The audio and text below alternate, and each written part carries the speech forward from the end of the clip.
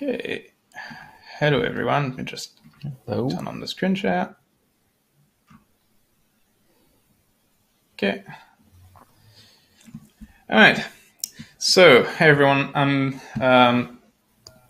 getting echo on Christian mute. I'm muted.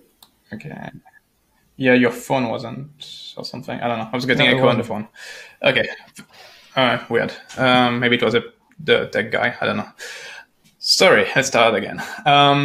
Hey everyone, I'm Stephane Graeber. We've got Christian Brauner. We both work at Canonical on the LexD team and on related container projects like Lexi, LexiFS, and kernel features related to those. Today we're going to be talking about how to make your own containers from base Linux primitives. So first things first, what are containers? For some, they're a big chunk of metal, not that kind of containers we're talking about today. The containers are effectively isolated systems. They're pretty similar to virtual machines, but different in a way that they share the kernel with the host. There is no virtualized firmware, no virtualized hardware. You share, it's a group of special processes sharing the host kernel.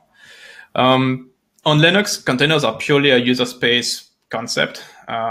It's effectively a lie that we have that containers are a thing. It's user space deciding to use a number of kernel features together, and the result is called a container.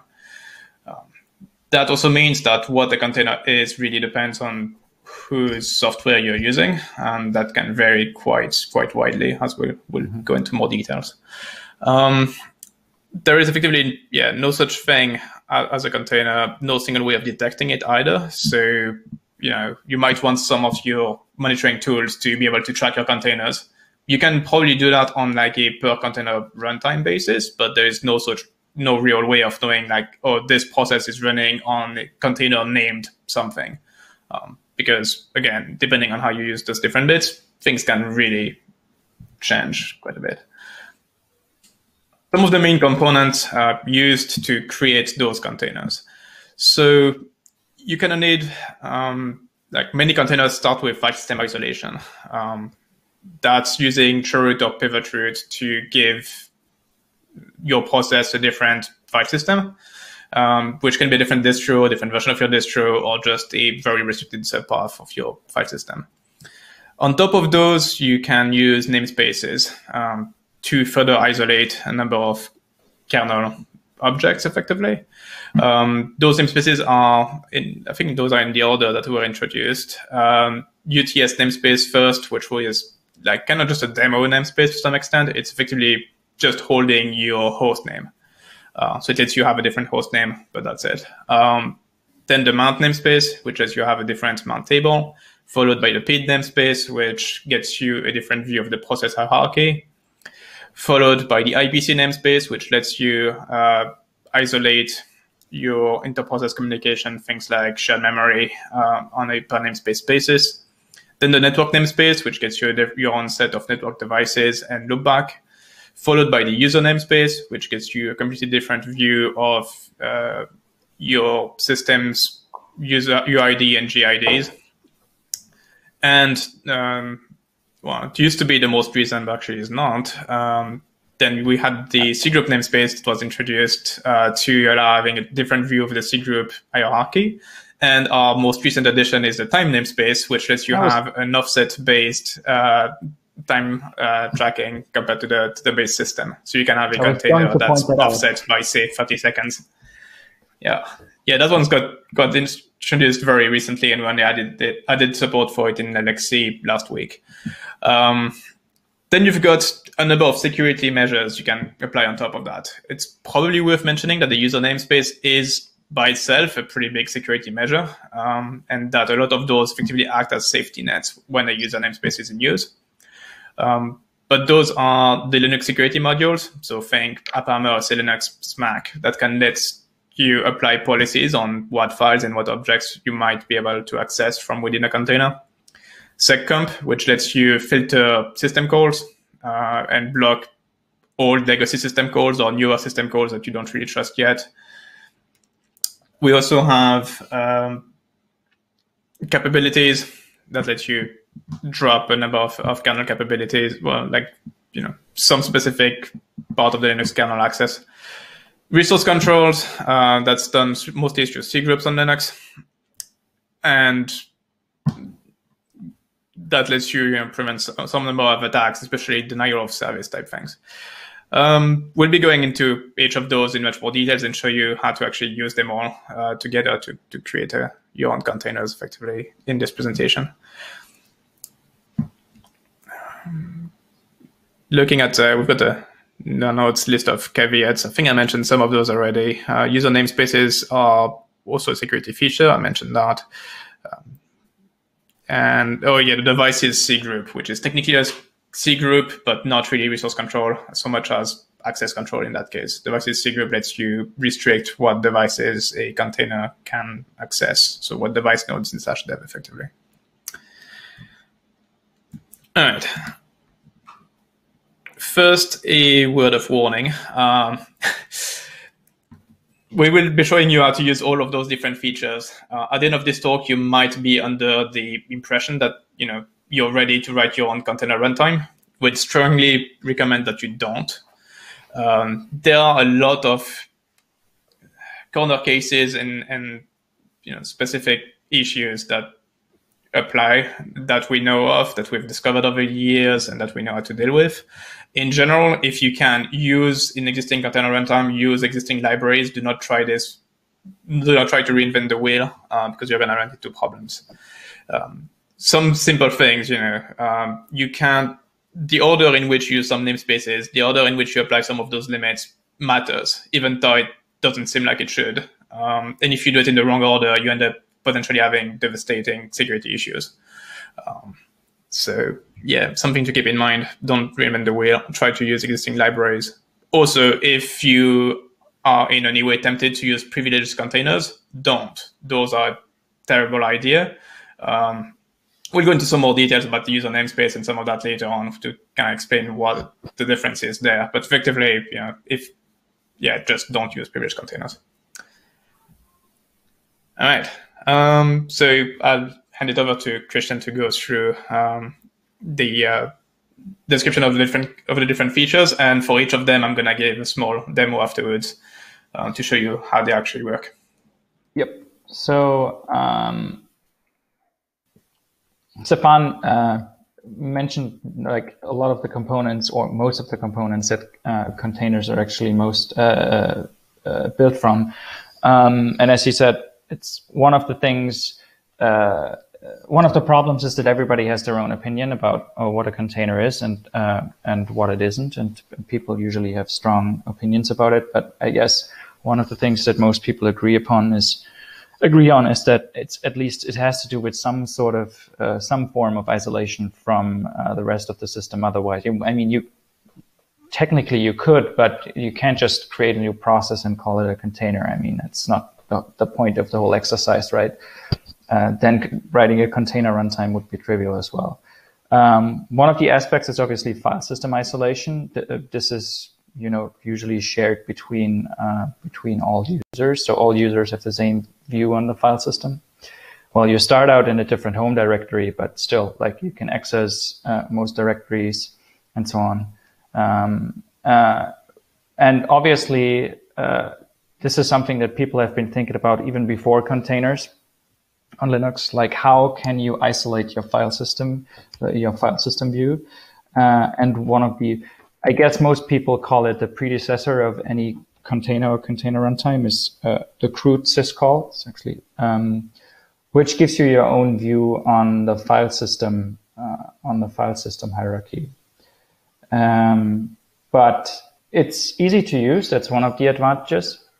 But it's also terribly insecure, as Stephane will show you. It's pretty trivial to break out of a crude. So it's really just something that, that you want to use for fun, but not to write a container runtime.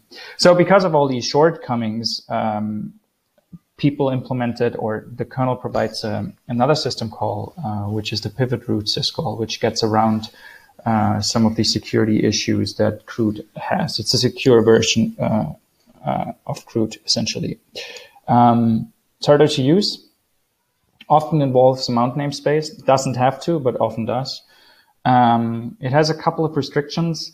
You can't use it on RAM disks, which means if you want to run a container on a RAM disk, then you can't use the pivot root system call, which is not that great, especially if you want to run system containers, so containers that boot a whole in a system. And it also moves a bunch of, you have to move a bunch of mounts around in some instances. And you can't use pivot root if you're on a shared mount point. So if you want to have if you want to have your container's root file system be MS shared, that won't work with pivot root, which is a shame because it means mount propagation is not really something that you can use. You can use it with containers, obviously, but you can't use it for your root file system, which is a shame, to be honest. And usually pivot root should be done in a mount namespace. So both of them get you a private view on the file system hierarchy. That's what I said. So you can suddenly a different directory becomes your slash. So you protect your own root file system. And Stephane will now go on to show you how you can escape a root, hopefully, and how pivot root protects you from that. Yep. Okay, so as you can see, I'm running this as a normal user on my laptop. I'm going to be using the unshare command to create a new user namespace, a new mount namespace, a new PID namespace, remap my current user to root, and fork as a process for good measure. At which point I'm root-ish. I mean, I'm root in that namespace, but not real system root. I've got in that directory, I do have a directory structure head called Alpine Edge that shows a normal Linux structure. I can root to it. Oops, bin-sh because Alpine does not have bash. There we go. And we say that, yeah, I'm on slash now in that container. Okay, that's fine. Let's say now in my tiny container, I mount proc. Well, then you'll see there's a tiny problem because proc will show you all the processes from the host in there, including PID1, which now lets me do this, at which point I am no longer in that container anymore. I'm on my actual system. And I just bypass the chroot entirely. Yeah. So that's a bit of a problem with root. And that's why instead what you could do is same thing. So create the same namespace. We need to create a mount entry for that directory. So we just mount it on top of itself. Then we go into it. And then we use pivot root to replace slash with that. So that's the replacement for root. Okay, that's done. At which point I can say exec bin-sh. And now I'm back to being in a container, same view as before. Now let's do the same thing. Let's mount proc and try to escape with proc1 root. Doesn't work. There's no bin bash. That's because proc1 now points back to us. So if I do sh, I'm back where I started. I can't escape through that particular issue anymore. So that's really the difference between root and pivot root. Pivot root is also actively used by Linux distributions during boot to switch from an init RAM disk over to the final physical hard disk that you're booting.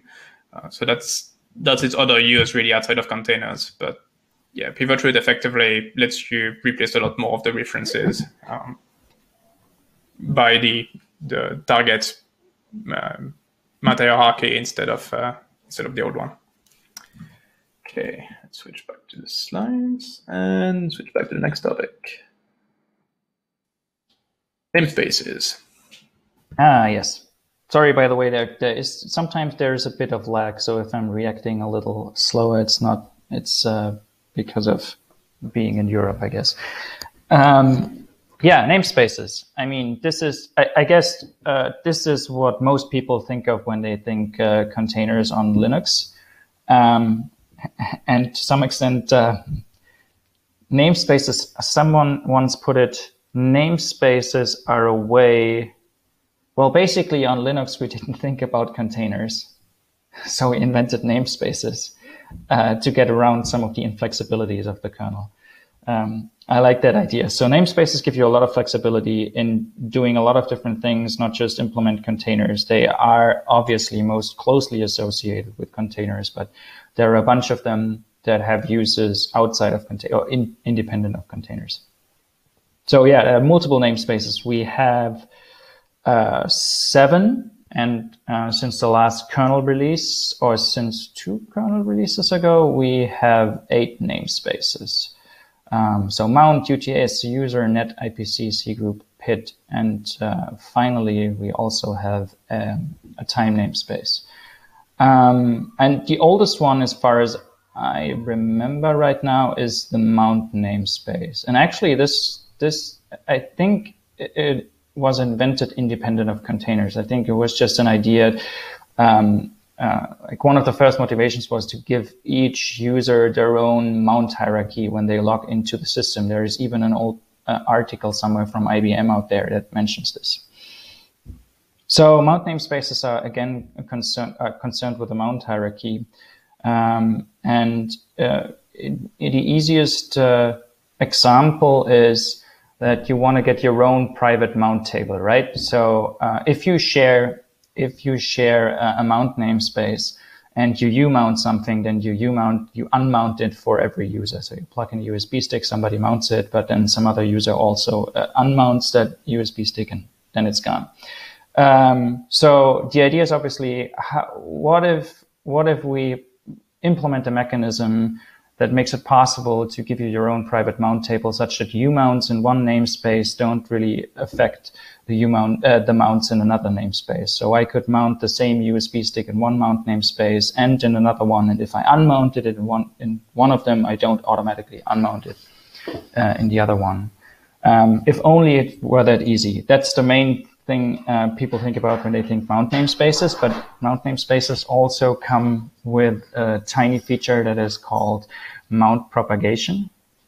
And mount propagation lets you set up dependent mounts, for example. So mount events only propagate into a dependent mount namespace, but if you unmount something in the dependent mount namespace, it won't show up in the parent or dominant mount namespace.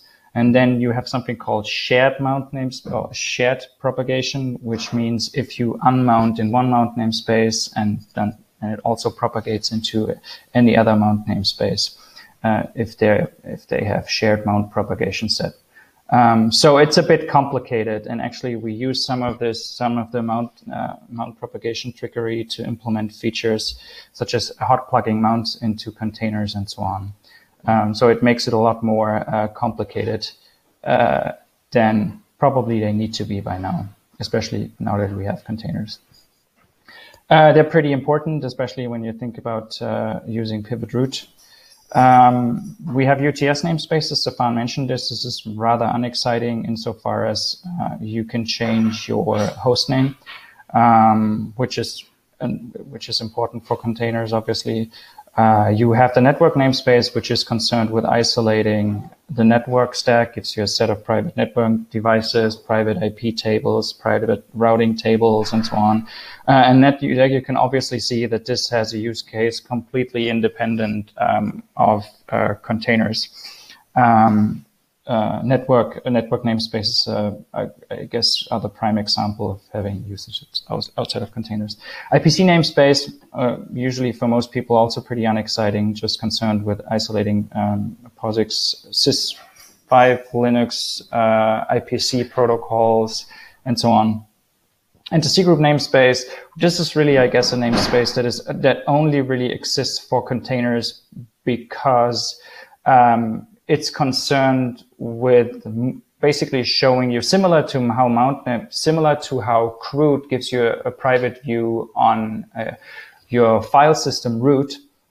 C group gives you a different view on your C group root. So instead of being located, so if you, for example, are located in sysfs C group, my C group, you don't see the whole sysfs C group, my C group path. You would only see / if you're in a container. So you have the impression that my C group is actually your C group root.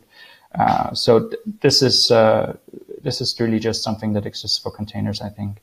PID namespaces are important insofar as they isolate your process ID identifiers, meaning in a new PID namespace, you can have PID1, even though seen from the host PID namespace, it's PID 12, for example. And PID namespaces in themselves are pretty interesting. I could talk about them for a long time, but I won't. Otherwise, Stephane will get annoyed. And the last one is the time namespace, which is, I guess, most important for container migration. So when you migrate from one physical host to another physical host, migrate a container from one physical host to another physical host, then you can easily end up in a scenario where monotonic time seems to go backwards, which can be an issue, a bit of it, especially when you migrate containers. So you can specify an offset to make sure that when you restore a container on the host, monotonic time or boot time actually increases. So this namespace has just been implemented, and we've added support for it recently. And the namespace API is a bit complicated, I would say. So Stephane mentioned problems that the way, the order in which you create namespaces sometimes matters. I guess the remaining example is the network namespace. If you create a user namespace and a network namespace at the same time, I think you can get either IP tables or NF tables, routing table ownership wrong. So you need to create a user namespace first and then write an ID mapping and then unshare your network namespace to get the ownership right. I thought the permissions in /sys also get wonky if you do user before network or the other way around. That's actually something that would be fixed by a patch I'm thinking of, but I digress. And namespace, the order in which you create namespaces can be quite important. And you can create them with the clone syscall, which is usually how container runtimes do it. We have then there's the unshare syscall, which unshares your namespace, so also creates a new namespace if you want to think about it like that. And you can change your namespace. You can attach to the namespace of another process as well. There is an API for this as well. It's called the set namespace syscall. I guess the most important namespace that I haven't mentioned so far is the user namespace, which is concerned with isolating the privilege concept on Linux. So isolating IDs, giving a container the impression that it actually runs as UID 0 as seen from its own user namespace. But if you look at it from the outside and you see it runs as a completely unprivileged ID, 100,000 or something. It also encapsulates capabilities, meaning if you have capsysadmin in a non-initial user namespace, then it doesn't mean you have it in the initial namespace. So capabilities are per namespace as well. And one last thing I should mention is that each namespace that's not the user namespace has an owning user namespace. Well, technically, I guess a user namespace also always has an owning user namespace. But so if you create a new network namespace, it will be owned by the initial user namespace. If you create a user namespace and then create a network namespace from within that user namespace, that network namespace will be owned by the user namespace that you created before. And this way, the permission checking is always right. And also you see that there's another dependence between namespaces. So namespaces have owning user namespaces. But I could go on, but Stephane will now give you a nice example of how namespaces can be used. Yep. Okay. So let's switch back to this. There we go. All right.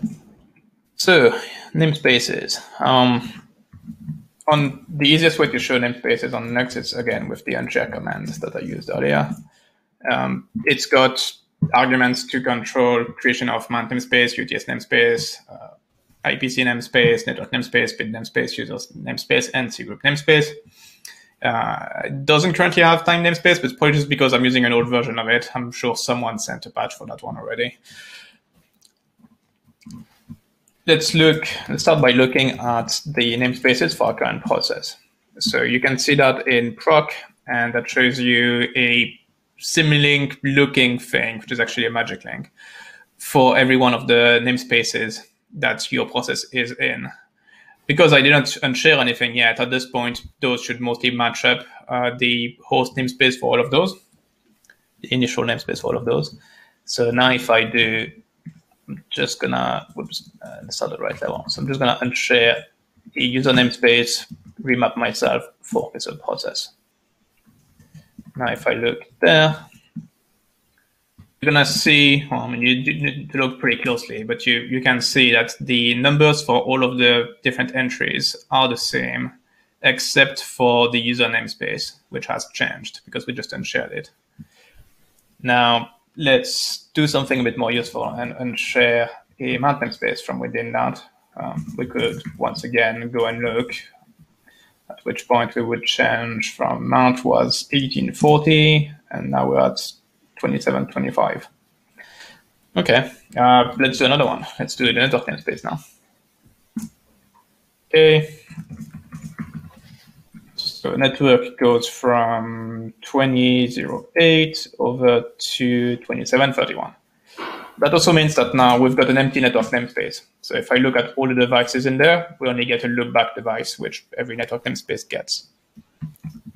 Okay. And lastly, not lastly, but almost lastly, let's do a new PID namespace. So now we've done both a mount namespace and a PID namespace. That means we can do a new amount of proc. There we go. And if we look at the list of process, now we only have two. We've got PID1, which is the shell that I used to create this PID namespace. And we've got PID19, which is the PS command that I just ran. If I try to change my name at this point, so change the host name from Castellana over to Blanc, it's going to tell us you can't. That's because there's another namespace we didn't share yet. That's that UTS namespace. So let's do that and share UTS. Hey, now we can change host name. And if we spawn a new shell, we've got the new host name in place. So that's a bit of an overview of what unshare lets you do. It really lets you unshare one namespace at a time or multiple namespaces at a time and build the namespace view that you want. It also does convenient things like that UID remapping from your normal UID over to root. One thing I can quickly show for the user namespace too here, if I go back to just creating user namespace. So I show up as root, right? UID 0, GID 0. Now, if I create a random file, say blah, we see on the file system that blah is owned by root. Now, if we get out of that container and we look at the ownership, we're going to see that blah is owned by me.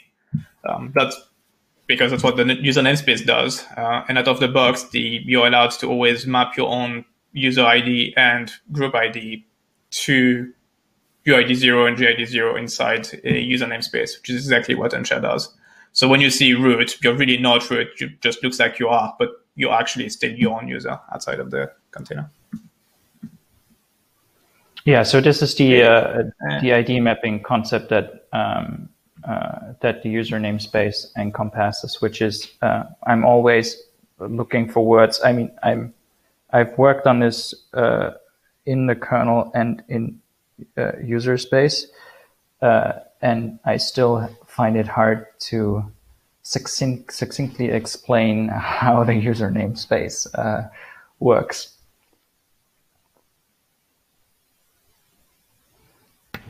Right. And next one is going to be seccomp. Right. So I'm always torn here if this is, it's a core feature.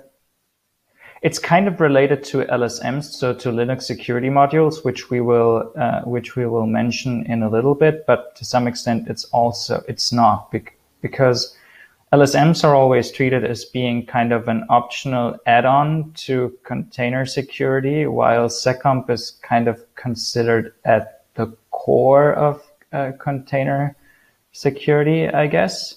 And I think that's due to the fact that it's been around in Linux for such a long time, and it's really concerned with syscalls and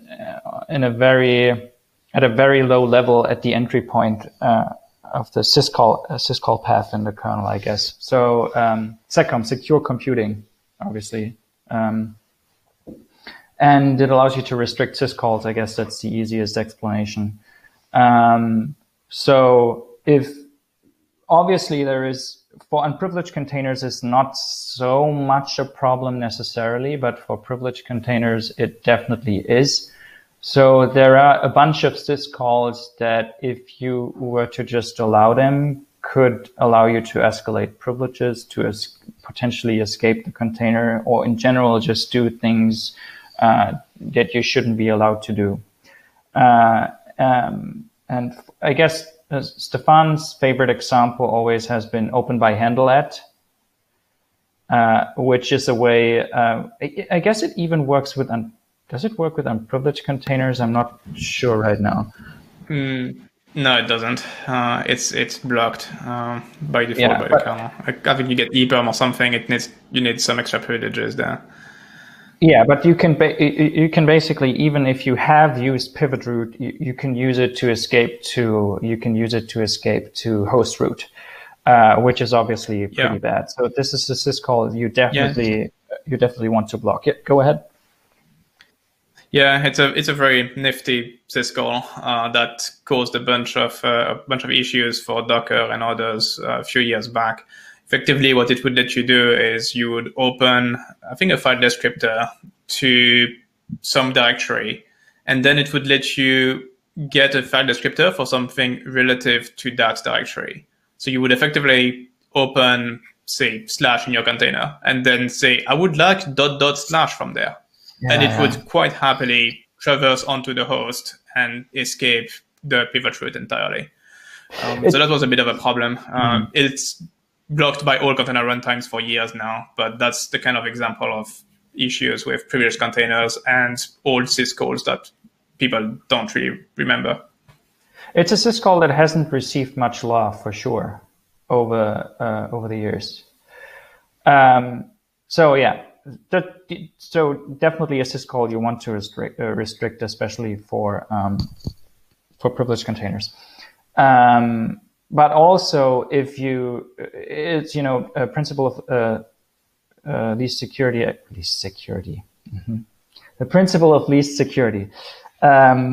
No, I mean, if you run an application, it's usually a good idea to only give it access to what it absolutely needs. This becomes obviously more of an issue when you think about browsers doing decoding and video encoding and so on, running kinds of plugins that you really don't trust.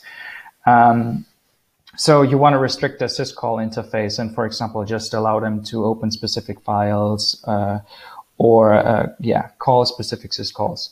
And seccomp is the way to do this. So in the easiest implementations, you just say, here's a set of syscalls you're allowed to use. So this would be the allow list approach, or you have a deny list where you block all syscalls that you think shouldn't be allowed, but you allow all others. Obviously, the allow approach is the smarter approach, because if you add a new syscall to the kernel that you deem unsafe, you're still in the clear. you can instruct seccomp to, for example, say if it blocks a given syscall, you report back a specific error code to user space. Like you can tell seccomp, I want a specific error code returned to user space. And the usual convention that we follow with our container runtimes, at least, is that we return back eperm, because most programs will know how to gracefully move on when they receive eperm. Yeah, that or using inosys, which is the other way of getting a nice fallback on newer syscalls, effectively pretending that the kernel does not support the syscall, which then causes the coding program to go through a compatibility code path. But you can also use, you can also get more fancy than that. You can write, so seccomp makes use of a dialect of BPF. Most people nowadays think, when they think of BPF, they think about eBPF, extended BPF. But and what seccomp uses is a predecessor, essentially CBPF or classic BPF, which is a retrofitted term. Actually, it used to be called just BPF. And you can write seccomp filters in CBPF, which has some limitations, but it's still pretty expressive. It means you can define more complex syscall filters. And for example, filter based on arguments passed to a system call. But because of the way CBPF works, there are some limitations. One limitation, for example, is that all pointers are essentially opaque to seccomp. So if you want to filter the mount syscall, if you wanted to filter the open syscall, and you were to filter on the path passed to open, which is not a great idea. You can't do this because for seccomp can't dereference pointers. It can't chase pointers. So any structure that is passed by pointer and so on for seccomp is opaque to it. But you can filter on any register-based arguments. So if you have a flag argument, then you can filter on open's flag argument, also not that useful, but or on mount flag argument. For a bunch of syscalls, this is pretty helpful. So you could, for example, restrict the unshare syscall to only allow you to unshare the user namespace, but not any of the other namespaces. So it helps you. It's actually quite useful. And seccomp recently has been extended. This is work we've been involved in as well. You can intercept syscalls. Well, you could always do this, but you can also now outsource the decision whether or not a syscall is supposed to be skipped or continued to another user space process. So you can use seccomp to supervise and emulate syscalls. The way this is done is that a task can get a file descriptor for its own seccomp filter. And then that file descriptor can be handed off to, for example, the container runtime. This file descriptor itself is pollable, meaning you can get events for syscalls that you have registered in your seccomp filter. And then when you receive a syscall event of interest, the file descriptor becomes readable, and then you can read the seccomp information from the file descriptor, which involves the syscall number, the architecture, the syscall arguments, and then you can go on and read. Even if you wanted to, you can now in user space chase pointers, what seccomp can't do. And there's ways to do this safely, but one needs to be careful. I can go into detail, but probably that means we would be running out of time. Yes, and yeah, so we're using it to emulate syscalls, meaning we get a notification. You get a notification for a syscall, for example, the make node syscall, and then you can inspect the syscall arguments, and you can realize, oh, right, the container is just trying to create a dev console, which is a pretty boring device node, and which we bind mount into the container anyway. So why not emulate the syscall in user space for the container, create the device node in the containers mount namespace, and call it done. So this is what we can do with the sun's coming up. I'm being Linist. And This is what you can do with this is what you can do with the second notifier, as it's called. But that's a pretty extended, a pretty advanced usage, I would say, for SecComp. Usually, you just really use it as an additional or core security mechanism, whereby you restrict the container to only use a certain set or subset of syscalls. For system containers, this is somewhat. We could do it, but usually for system containers, and since we are mainly concerned with running unprivileged containers in the first place, we can, for the most part, rely on the kernel blocking all dangerous syscalls anyway. So having a allow list approach for system containers is usually not a good idea because you're booting a full init system. But if you're running a tiny application, just one single process in your container that doesn't need to do a lot, then you can use a allow list and only allow a very small set of syscalls. But Stephane can give you a fun little demo of returning a weird little error code via SecComp. Right. So let's just get ourselves another namespace. Keep doing that. This time we're going to be allowing we're going to get a mount namespace as well. There we go. And let's look. So there's a second.c file here. Let's look at what that does. So that's directly, so we're not even using libsecomp really, just writing a bit of BPF, which effectively says that if you're trying to call the mount syscall, we're going to return no ano as the error. And for everything else, you get to go through. And the command, effectively, like when you run that binary, what it will do is it will spawn a bash terminal as a subprocess with that profile applied. But a lot of the subprocess will re-exec itself, really. So if we run this, we get back. Well, actually, let's first do a normal mount. So we'll just try to mount tempfs on /mount. Fine, no problem there. Let's unmount it. Now let's get ourselves that restricted terminal.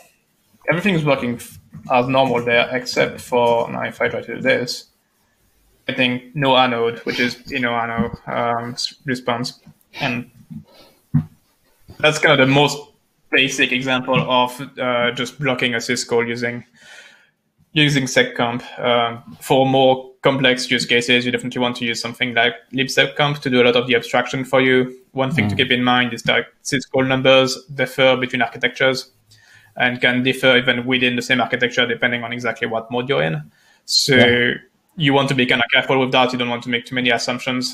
For example, in this case, I could probably use the 32-bit version of the mount syscall and still bypass that. There are a lot of corner cases around syscalls that you need to keep in mind. That's why there are good libraries around that, and you should be using those. Some of those libraries also let you optimize your BPF code for maximum performance. Because if you want to allow, say, 200 syscalls, you don't really want to go and have like one if statement after the other that can quickly make things slow. So there's some amount of optimization that exists around that. Even when you have sub architectures, but think about running 32-bit user space on 64-bit kernel. And I think we had cases where it was a 64-bit kernel on 32-bit user space, then a container with a 64-bit user space, and then another container with a 32-bit user space. And then you're sort of writing a correct SecComp filter for this and making sure that that all of the, even libsecomp sometimes gets confused in these scenarios, or used to get confused in these kind of scenarios. So this is really not a trivial exercise. New kernels will make sure things to work by aren't Bachmann will make sure that the same system call number is used for most architectures. The only exceptions are alpha, but everyone has a DEC alpha at home, I assume. And IA64, and I think the MIPS architectures as well. So things that are widely in use. Although I have an IA64 server right here next to me. So, but yeah, it's kind of, it's not as easy. There's a lot of MIPS equipment out there. Yeah. There's and like think of all of your Wi-Fi routers and stuff. Most of those are still MIPS. Some of the newer stuff is ARM, but MIPS is still pretty common. So you need to be careful there. Like people actively use LXC containers on MIPS and have run into some of those issues in the past. I think MIPS is simply, if I remember this correctly, MIPS is prepending, is indicating the architecture type by prepending 5, 4, or 3 to the syscall number or something like this. And IA64 has like an offset of 1,200 or something. But yeah, so generating a correct second filter is not, can be a non-trivial exercise. Even actually, if you use the notifier example I said before, and you read syscall information, you read the raw syscall information from the notifier, and the kernel will give you a syscall number back, and then you need to be sure to know what architecture you're actually on, to know what syscall you're getting notified about. Otherwise, you're going to be very confused when you think it's the make node syscall, but actually on this architecture, this number is mount. That can actually happen. But yeah, so far for SecComp. Okay, next up is capabilities. That should be a slightly faster topic, so long as we don't go too much into the math that's involved with some of that stuff. Yes, capabilities. So once upon a time, traditionally, when we think about performing operations that have an effect on the whole system, or can be considered in some way critical, shutting down the system, mounting a device, and so on, are usually guarded by some sort of, you need to have some sort of privilege on the system. And the traditional concept for Linux, for Unix, like POSIX, I guess, is being root, being UID 0. And that's obviously, that means that's basically allowed to do, it's not true anymore, but it's basically allowed to do, if you're root, you're allowed to do anything you want with the system, which is non-ideal because people are familiar with Linux or with traditional Unix systems will remember all of the issues we have with setID bits. So if you want to enable an unprivileged user to perform an operation that requires privilege, you need to have some sort of mechanism to implement this. And the traditional, I guess, workaround, or some people nowadays probably call it hack, is to set the setID, set UID bit on a binary and have that binary be owned by root. And so if an unprivileged user calls that binary, it can run with elevated privileges and perform a given operation. But obviously that means if you have any flaw within the binary, that means you can potentially use that binary to exploit, to attack the system. And that obviously has never happened ever in the whole history of Linux. But that was a bit of an issue, and people obviously realized this, and people tried to come up with different ideas on how to solve this problem. And I guess people still have strong opinions about this one, and Linux has gone in a specific direction. You can like it or you cannot like it, but this direction is capabilities, which differ from the way you would think about capabilities if you just look at it from the computer science literature. It's not really capabilities like you would do them, but they're a way of splitting up the root privilege into separate, distinct I guess, privilege sets. So the closest you can come to being root if you have capability support is having capsys admin on the system that allows you to mount file systems. And I obviously have this all in my mind. I'm not totally looking at the man page right now. Oh yeah, capsys admin has a long. Looking at it, if you have a terminal in front of you and you type man capabilities, you can see there is a long list of what you can do when you have capsys admin. It's basically the new root. It tends to be the one that we use whenever we don't have anything better to use. So. Yeah, and every time we don't know how to guard something within the kernel, we make it NS-capable capsys admin. But there are a bunch of finer-grained capabilities. So we have capsys resource, which lets you override resource limits, capsys time, which lets you set the system clock, and so on. There's a long list. Cap chown, cap set UID, cap set GID, change ownership, and so on. So it definitely has some benefits.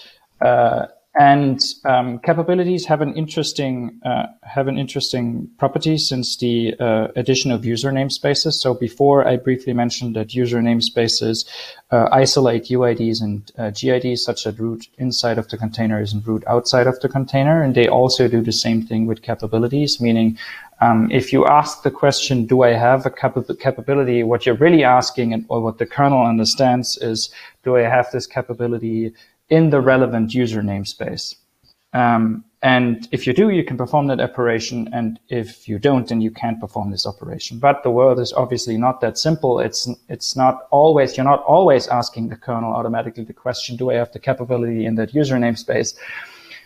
Often, for some operations, like for example, calling make not, creating device nodes, what you're really asking the kernel is, what you're asking the kernel is, "Do I have this capability inside of this user namespace?" What the kernel is actually looking for is that you have the capability in the initial user namespace.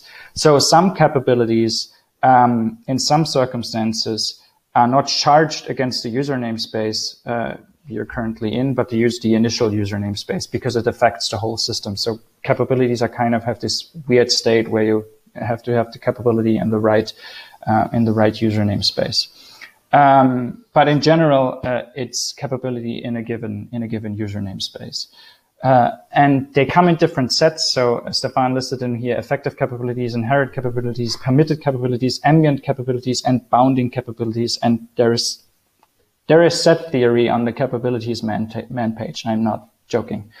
So the interesting set for us right here is essentially the effective capability set, which is the capability set that the kernel is looking at when you ask the question, "Do I have this capability in the given user namespace?" You can expand this to, "Do I have the effective capability in that given user namespace?" So do I have this capability right now? And ambient capabilities, for example, inherited capabilities, you would think are the capabilities that you take with you when you exec and you process, but actually that's not how that works. It's also pretty complicated. So ambient capabilities were invented so that you can preserve capabilities safely across exec VE. And there are some restrictions also. So you see, it's interesting. Usually for privileged containers, you drop a bunch of capabilities, and especially capsys admin, because if you have capsys admin, then game over anyway. For unprivileged containers, as I said, capabilities are per user namespace. And so, especially again for system containers, you don't really need to drop a lot of capabilities. It's usually when you want to lock down your process even, or your container even more, than just making it in unprivileged containers. And last but not least, we have file capabilities. And I mentioned the set UID bit that you can set on certain binaries to get around, to make it possible for unprivileged users to gain privilege, to perform privileged operations. This was you get all privilege or no privilege at all kind of operation. And file capabilities are a way to selectively choose specific delegate a specific type or subset of privileges. For example, the Ping nowadays has capraw, not capnet admin, Capnet I raw. think. Thank you. Capnet raw. Capnet raw. So you can set a file capability on a given binary, and then when you execute this binary, this capability gets raised, and then you can perform a privileged operation. So it's a more fine-grained set UID. Don't quote me on this. And they're also namespaced, which is nice. They weren't for a long time, but this is work which former colleague of mine has actually done. So you can now set file capabilities in a user namespace, which is obviously pretty great, because before, if you unpacked or untarred a file system, root file system, the capabilities weren't preserved or couldn't be set, and this is now actually possible. We, for example, make quite a bit of use of this in LXD itself, and Stephane can now give you a demo of how this works. Yep. All right.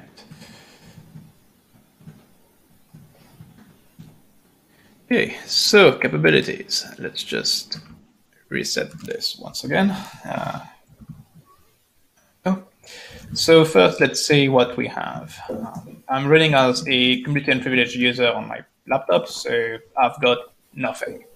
That's not surprising. Now I can unshare a user namespace, do a network namespace as well, remap root to my user, and fork as a process. And let's see what we have now. Okay, I've got everything. So capsh used to be showing us the entire list, and I just shortened this, but that means I've got everything. That means that I can say add a new network device in that network namespace I created. It works perfectly fine. The device is now there. Let's say we do capsh, and this time we want to drop cap netadmin and spawn a new terminal using that. Now let's go look at what capabilities we have. I've got everything minus cap netadmin. And sure enough, if I now try to create another dummy device, I'm no longer allowed to do it. And obviously it's not there, we only see the previous one. But that's what dropping capabilities lets you do. Like, it lets you block some specific part of the kernel API. We could also have done it the other way around, with just allowing the few capabilities I actually do need to get everything else done, but prevent that one part. But in this case, it shows how to handle capability dropping on Linux. And every user namespace, I think we didn't mention this, every user namespace starts out. So if you create a user namespace, you start out with a whole set of capabilities. So it's not that you... Yep. Go on. Yeah, you get everything, which is a bit confusing some people, because they're assuming if I get caps this time, then I'm allowed to change the global system clock. Well, no, actually you're not, because the global system clock is checking for caps this time against the initial user namespace, not against your current user namespace. So even though you've got the capability in your user namespace, it doesn't actually let you change system time. So like a number of software kind of does the wrong thing there and gets super confused. But yeah, user namespaces gives you the entire set of capabilities against that particular namespace. Yep. All right. Next one is the Linux security modules. So this is what I briefly touched on before. Linux security modules are, well, I guess maybe it's just me, but I've always seen them as sort of an optional thing for containers, not in the sense of like you definitely should use them. But if you think about what is a container, then you wouldn't think something is not a container if it doesn't use Linux security modules, I think. And also there are different ones, right? So you have AppArmor and you have SA Linux, which are the two big ones that people think about. And at least as of now, it's still the case that you can either use AppArmor or SA Linux, or distros usually use either AppArmor or SA Linux, but not both. And sort of, yeah. So major LSMs are SE/Linux, AppArmor, and SMAC. Linux security modules let you implement additional security by not just letting you do DAC, so discrete access control, but mandatory access control. It's obviously a big thing if you in security. We're not going to go into detail here, but Linux has not one mandatory access control mechanism. It had a bunch of them: SE/Linux, AppArmor, SMAC. We now have a BPF-based LSM, I think, even though it's not yet concerned with access control, I guess. One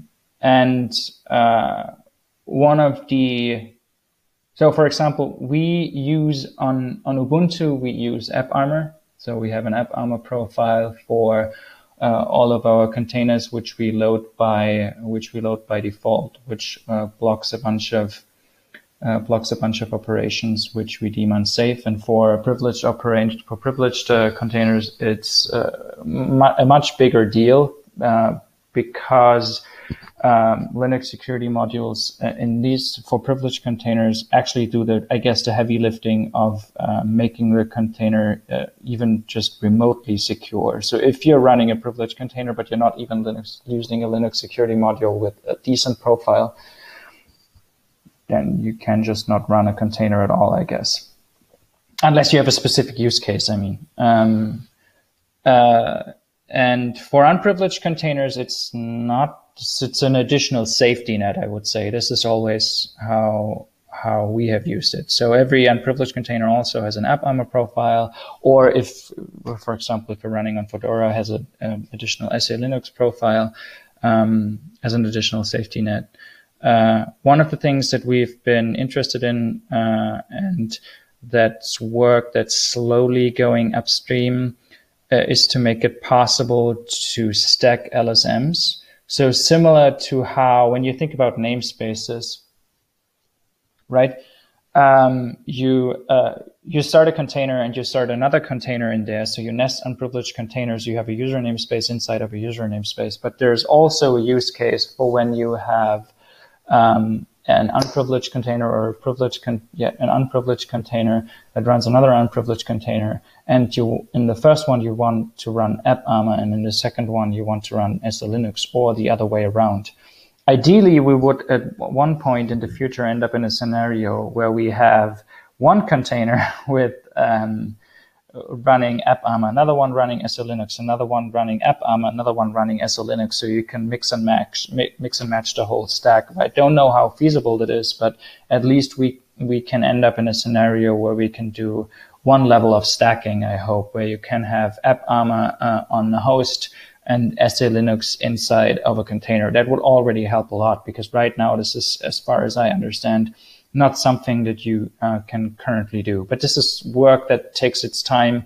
There is some resistance, or there has been some resistance by maintainers, but also it's difficult to implement correctly, because some LSMs used to have, maybe still have, expectations on what level of the stack they are, like who gets the last say. And with AppArmor, we at least have LSM namespaces, so we can nest AppArmor profiles. So each container can get its own AppArmor profile. That's what we do when we nest containers in LXD, at least. So yeah, LSM's pretty big security mechanism. Core feature need to have when using privileged containers, and an additional safety net when dealing with unprivileged containers. But Stephane can give you a demo. Yep. Okay. So I'm running on Ubuntu, so the demo is going to be on AppArmor. I'm going to be showing first what the current LSM label is in my case, which is unconfined. So that's what you normally get outside of a container or outside of a application-specific profile. Now I'm going to spawn bash under the LXC container default profile, which is already defined on my system. I've done that, at which point we can see that this is applied. That particular restriction is not super useful right now, but it's to show that even an unprivileged process is allowed to switch to a profile that was already loaded. on the system. Now let's put an actual container.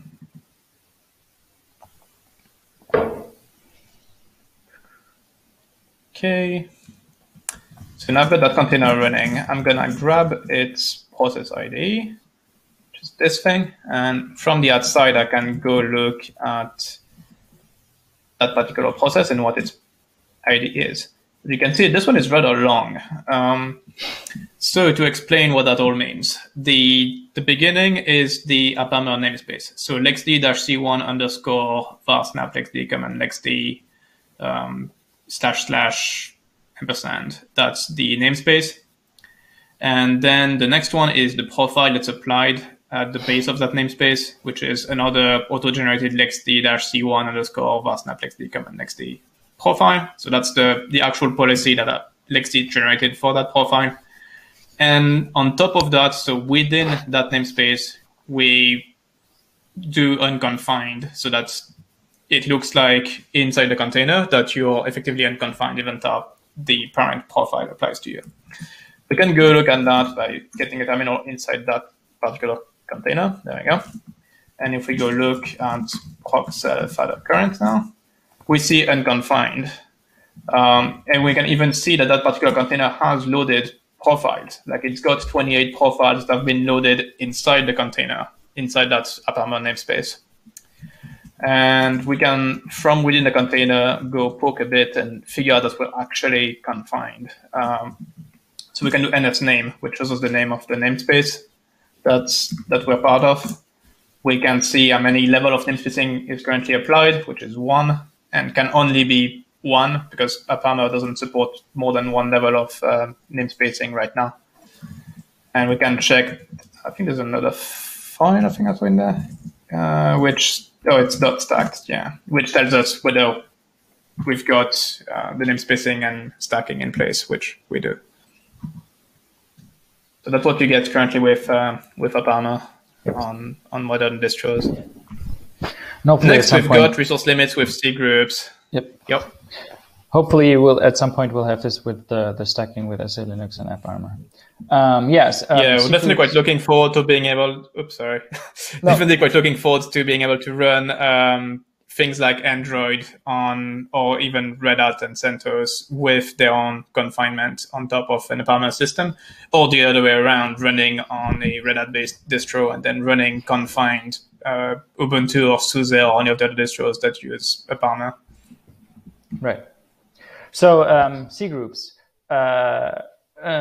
resource limitation feature, also something that most container runtimes use. I guess it makes sense if you don't want your container to eat all of your memory or hog all of your CPU. It's mostly concerned with limiting various system resources, obviously. So you have CPU, block IO is the example Stephane listed, CPU set, so you can fine-tune exactly how much memory a container is supposed to get by the memory C group, and so on. We're in a state where we're dealing with 2 major versions of C groups, which has caused quite a bit of churn in user space. So in C group v1, which is the thing that most distros still use, I mean, Fedora has switched over to being C group v2 only, and at some point, I guess most distros will follow. But most major distros right now still use C group v1. And in C group v1, you have the concept of a resource controller. So you mount the C group file system, but you're not done at this step. You also need to mount a given controller, whereby a controller is something like CPU set or memory. And this controller is what you're actually interested in. And you can mount all controllers into the same mount point, so they all show up under the same mount point. But for whatever reason, this is not how it's usually done with C group v1. What we have over time standardized on is mounting each C group controller into what is called a hierarchy, a separate C group hierarchy. So you have /sys /fs, then /c group /memory /cpu set /cpu, and each of those directories under sysfs C group is its own controller, and then under each of those controllers you can have sub C groups that you move, that you create a C group for your container and so on. So it's quite a bit of work, and it involves, if you want to code this, it involves a bunch of loops and moving stuff around and so on. So there was some complexity associated with this, and there was also some issues with how different processes on different levels of the hierarchy could compete with each other for resources. So child process further down the hierarchy could compete with a process higher up the hierarchy for resources, which made them less than ideal for limitation of system resources. And cgroup v2 is aimed to rectify all of these problems. It has caused a bit of churn. I mentioned this before because the API is so, the user space experience, I should say, is so different than from what you're used to with cgroup v1. And also you now have init systems like systemd that are not just an init system, but also a cgroup manager, essentially, for good reasons, obviously. That have specific expectations. So older versions of systemd will not know about cgroup v2 or deal with cgroup v2, and newer versions of systemd will know about cgroup v2. So if you're on a system that only boots like Fedora, that only has a cgroup v2 mount point, but you now run a distro that runs a binary, an init binary that only knows about cgroup v1, you have a bit of a problem right here. But there are different strategies to solve this problem. Yeah, I don't need to go into details on this. It's a pseudo file system, but it's quite important for containers, for resource limitations. We have been supporting cgroup v2 only systems for quite a while, and most other container runtimes should have caught up by now as well. Yep. Okay. Let's just show how cgroup behave. This again. There we go. So I'm on Ubuntu 2004, which is on a hybrid setup. So if we look at proc cgroups, we can see I still have all of the cgroup v1 controllers listed there. And if I look at proc self cgroup, we'll see those same controllers again, with the last one, 0, being a unified hierarchy for cgroup v2. Now, if we look at sysfs cgroup, as Christian mentioned, they're all mounted separately, with unified being cgroup v2. Yeah. Okay, so let's play with them a bit. And share new user namespace, industry map, root. There we go. Now I want to get the process ID of this terminal. And I'm going to switch to another terminal here. I'm going to become real root in that one. First time I do this in this demo, everything else was inside the user namespace. And I'm going to create a new subdirectory inside the PIDs controller. So that's a cgroup v1 hierarchy. I'm going to call that demo. Then we're going to write the process ID of that other terminal into the cgroup.procs file in there. Now, if I switch back to my first terminal and I look at proc self cgroup, we can see that the where's PIDs? Yeah, PIDs is listed as /demo now. It's been moved, and now we can apply some limits. So let's write 1 in the PIDs controller, maximum number of processes, and try doing anything. Yeah, that's not working so well, huh? Because we can't fork anymore because we've got a limit of 1 process, and we already have 1 process in there. So I'm just going to fail it. Now we can go and move that limit back to, say, 5, which should make it quite a bit happier eventually once bash retries. There we go. And now we're good. So that's basics of how to set up C groups. Obviously, that's what your container manager normally does. We still have that container C1 I created earlier. And now let's apply some limits to it real quick. So actually, let's just go see what that looks like before it. So if I go in there, I've got 16 gigs of RAM. And if I look for processors, I've got 4 CPUs visible in there. Now let's just change that to 2 CPUs, and we'll do 1 gig of RAM. Exec back in there, look at processors. That didn't work, sweet. And memory is down to 1 gig. The processor bit is another funny aspect of the CPU set C group that I was hoping not to have to cover, but apparently I do. Which is that if we remove processors, if we remove CPUs, you need the entire tree to also remove things properly. It doesn't let you yank out a CPU from the entire tree. So if anything in that container created a sub-C group, then you can't remove it, which is what happened here. If we restart the container, then the limit should be correct. There we go.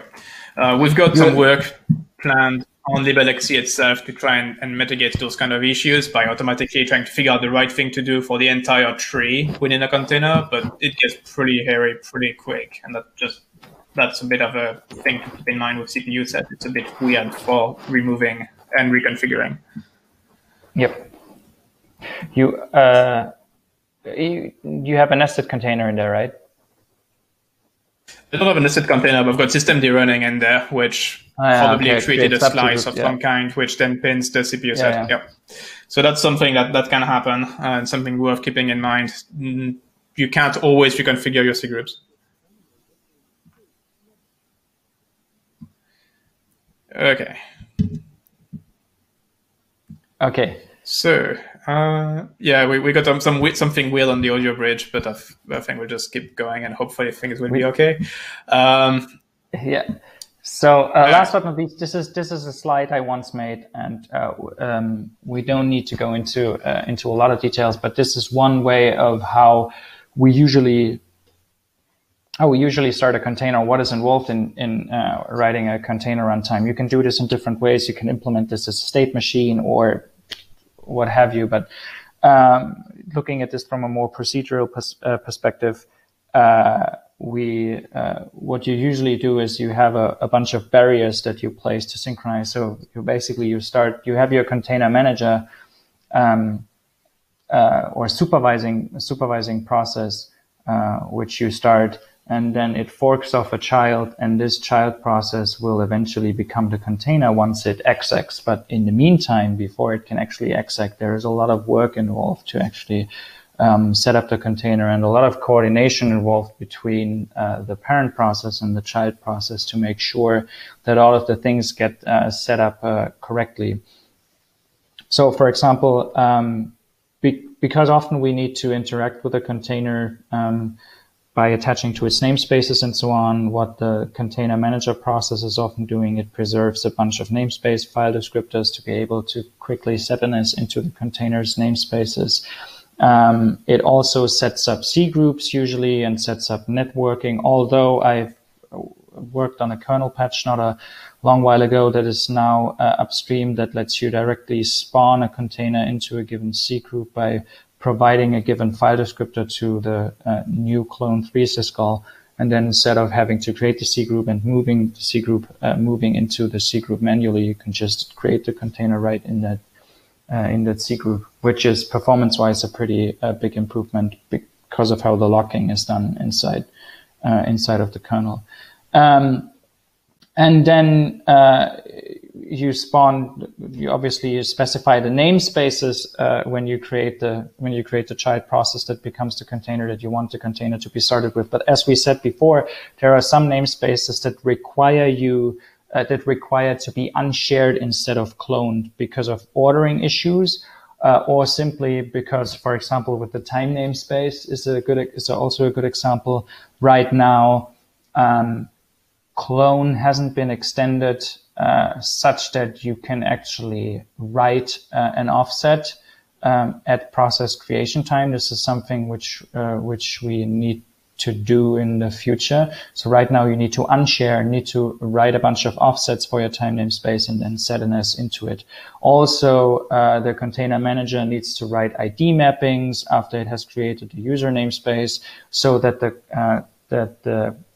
container manager needs to write ID mappings for the container so that the container can set UID to user and as root inside of its user namespace and become privileged over its namespace. And then it can go on to set up mounts, write its LSM profile, because that needs the container manager at the container needs to do it itself. It needs to set up seccomp and configure networking devices, and if indeed says and so on for network devices back. So there's actually, it's a multi-stage process that is tricky to get right. I mean, it's not impossible. None of this is obviously magic, but it's still something that requires a lot of care to not introduce any security issues. And finally, when this is all done, you call exec, and then the init process that you chose to actually be your container starts up. And at that point, you're done with this. But it's a lot of code. I have looked at I have looked at most container runtimes, and any serious container runtimes that that want to be as generic and secure as possible have to do quite a lot of work to get this right, especially when you consider unprivileged containers coming into the mix. But yeah, Stephane? Okay, I guess I can do this one. So to recap, just before we take a few questions with the couple minutes we might have left at that point. So containers are a user space fiction. There is no concept of containers in the Linux kernel. It's all done in user space by combining all of the different technologies we showed you so far. At what point you can call what you did a container is kind of up to you, which is also a bit of a problem when evaluating different technologies. You can have to understand the different bits that they're using and how they're using them to know whether the security guarantees they might be advertising are correct or not. Like just saying we are okay to run untrusted workloads on our infrastructure so long as they are in containers is definitely a problem. Because that can go from anything from like the most bare privileged container that would be a massive security issue all the way to a fully set up user namespace plus all the restrictions on top, which would actually be pretty safe. So yeah, something to keep in mind there. Building safe container runtimes is very hard. There are a lot of moving pieces, a lot of weird corner cases, a lot of differences based on kernel versions. Like in our case, we support all the way back down to 632, and that's not always super fun because there have been a lot of changes since, and some things that will work fine on older kernels doesn't only on newer ones, and vice versa. So there's a bit of an issue to keep in mind there too. Architectures matter, especially if you care about seccomp. So if you're going to do seccomp policies, you need to really think, well, you shouldn't be doing it directly. You should use one of the libraries. And even then, you need to keep in mind that multiple personalities are a thing on Linux, and that blocking a syscall on a particular personality doesn't necessarily block it on the others, and that there might be some ways to go around your profile that way.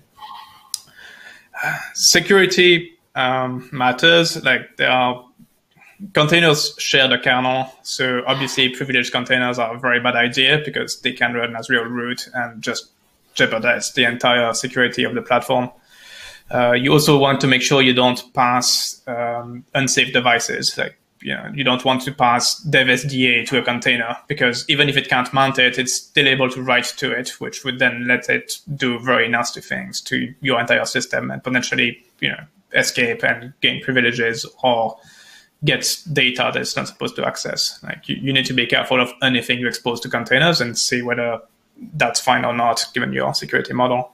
Resource management is also important. Denial of service attacks are a thing. They're not necessarily as disruptive as stealing data or breaking your system, but they're still quite problematic. So you want to make sure you properly configure all the cgroup limits. so that you can't easily run the system out of resources with something like a fork bomb, for example. And lastly, like, don't reinvent the wheel. I think we mentioned it a few times, but there are a bunch of libraries around that for C group management, seccomp, SLNX, AppArmor. They all have libraries, they all have examples, they all have existing solid policies you should build on. And if possible, just, don't write your own runtime. Use one of the existing ones. Or you can even use libelxc, which is what we wrote, that lets you, kind of choose what pieces you want to use and what configuration you want to do all of that. But doing it through a library means that a lot of the mistakes we learned in the past, you won't have to learn for yourself the hard way. Okay, so looks like we've got about 5 minutes left, and we've got a few questions. So I did prioritize them on our side, so I'll go with some of those. Christian, you can always jump in there. And people are adding more questions, but let me try to. Oh, someone just messed with the priorities. Please don't do that. I didn't. I did prioritize them before. Okay, well, someone is playing with them right now. Whoever that is, please don't click on stuff. Okay, so because that one I wanted to skip, Yeah, someone really messed up the priorities that I properly applied. Okay. That was probably me. Sorry. Okay, I'm just going through them again. Sorry, that's gonna take a tiny bit of time. Okay, so there was a question about the difference between C group resource restrictions and C group namespaces. So, I mean, they're effectively so C group namespaces is effectively a feature on top of C groups.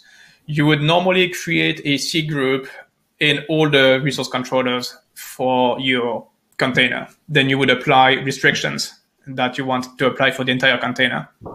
And then you want to create a C group namespace. That C group namespace will mean that inside the container, when they look at proxelf C group, everything will show up as /. So as if they're at the root of a C group tree.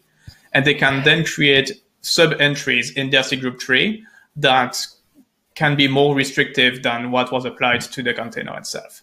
So that's kind of the whole idea, is that like you can then run systemd slices, you can run sub-containers, all of those will just work and will be able to create their own sub-C groups that will be more restricted than their parent. Itself, it is itself, C group namespaces by itself are not a resource restriction feature, but sort of information protection feature, you could probably say. Right. I mean, it does plug a tiny bit of information leak in that you can't see where you are on the host C group tree anymore. But more importantly, it lets you easily create sub entries without having to think about, oh, hold on, I'm in that very long path, like /container /name /something. But the view I've got in sysfs C group is actually just a subset of that. So now I need to figure out what's the match between my process C group and the view I've got in sysfs C group. That was very confusing for a while. And that's what C group, the C group namespace just fixes by lining up everything inside the container so that it just makes sense and it matches what you would expect on the host. There was another question around Docker using all of those kernel features and saying that Docker was based off LXC before. So that's true. Docker at the beginning was indeed based on LXC, and it was effectively a wrapper around LXC. That's not been true for years now. They've re-implemented things into libcontainer, which then turned into containerd, which then runs runc. So that entire aspect of Docker has changed. Most Docker deployments are using privileged containers. Don't be fooled into thinking that not passing -- privilege to Docker means that you're running unprivileged. You're not. You're just not quite as privileged as if you pass -- privileged. Unless you manually tell Docker to do so, Docker does not use the user namespace out of the box, which means that you are in a potentially tricky situation. Docker containers, because they are single process, can, however, benefit from like much tighter capabilities restrictions, and Brauner and LSM restrictions effectively. And also you can run those processes as an unprivileged user inside the privileged container, which can also alleviate a number of issues. But unless you've manually configured your Docker to use unprivileged containers, you're not using unprivileged containers, and you should be quite careful with that. Let me check. The principle of last security. No, I misspoke. This is why I made fun of myself before. It's principle of least privilege, not principle of least security. I mean, you can also have a principle of least security. It's just not. I don't know how long you're going to be employed, but. There's a question around C groups with. And Stephane should be worried. Real-time runtime limits overruled by an environmental outside. I don't know about the exact interaction with the RT flag and using presumably the CPU C group in that case. Not sure if you know anything about that, Christian. The RT runtime user space. Question number 11. 5, 6, 7, 10. I'm only seeing 10. Okay, there's the second page. Run RT limits are overruled by any bare metal when a non-RT process needs to do some CPU-intensive task. Real-time runtime limits are. Yeah, I'm not super. I would need to know more details. Yeah, we've not looked into that part particularly closely. So we can probably just vaguely cover what's possible around C groups for CPU. Usually my kind of recommendation for people that. Yeah. Real-time and C groups are not really a thing, right? So they don't really get along, as far as I know. So there was a session scheduled last year at Linux Plumbers where how to make C groups in real time play along nicely. But I don't think this is something that works as of now. Yeah, it's a bit tricky. You can do some specific, like my best guess for that would be do specific pinning, only allow that's a very specific CPU set to be used for real-time tasks, and you can maybe get things going that way, but otherwise it's pretty tricky. Anyway, we're out of time. We will be on the Slack channel for a little bit if people have more questions they want to ask there. Otherwise, thank you everyone for listening. Thank you everyone for coming. I hope you enjoyed it, and we'll see you all at some other later conference event, maybe in person at some point. All right. Thank you.